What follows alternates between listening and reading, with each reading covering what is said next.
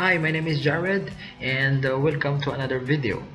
Today, what we're going to discuss or going to share to you is how we gain wisdom or how wisdom gain.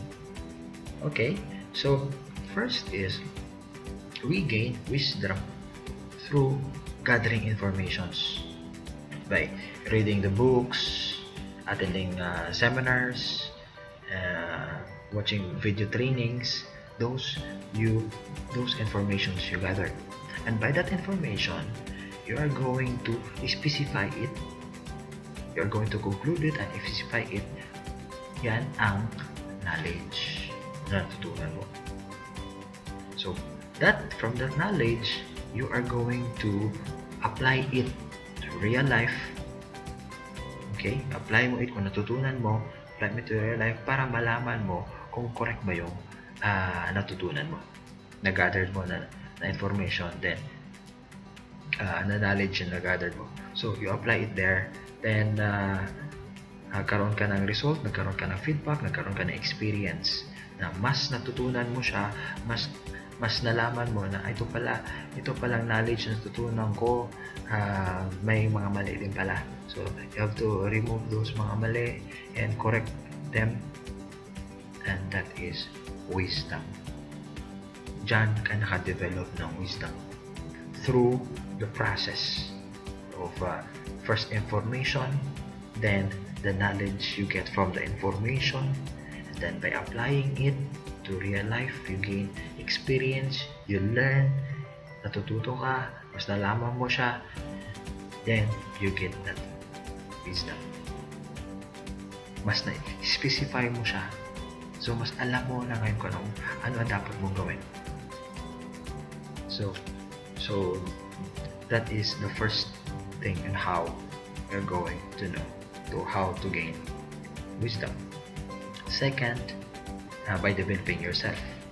Okay, second is you should have a mentor. A mentor is someone that is already there, na he has been successful doing it. Okay, specialize siya sa in something na successful siya. Like for example, if you want to start investing or if you want to know more about real estate business, so dapat ang mentor mo is specific at saka successful siya about real estate.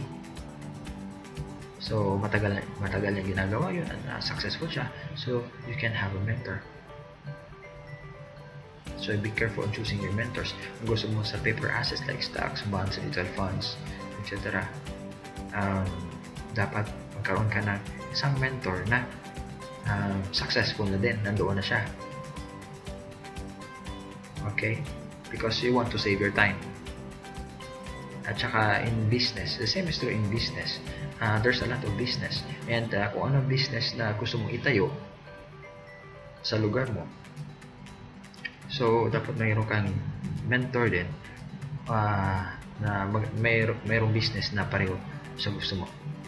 So actually there are fast track and there are slow track.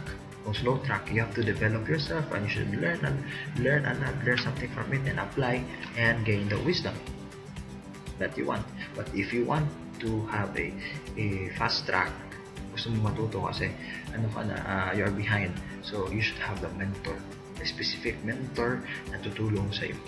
So sometimes you have to attend courses, is training, or may mga ganyan kasi mahirap kasi magkaroon ng wisdom, mahirap mag-gain ng wisdom. Kung gusto mo i-develop yourself, you can develop yourself, so kailangan mong tiyagain, and or else you have to invest, magkaroon ka ng mentor to save your time. So that's it, no? I hope na marami kayong natutunan. I hope na nakatulong ako sa inyo, and if you like the video, just click the link or subscribe it so that we will be able to see next time ulit in the next video. See you in the next video, and thank you for your time, and God bless you, friends. See you.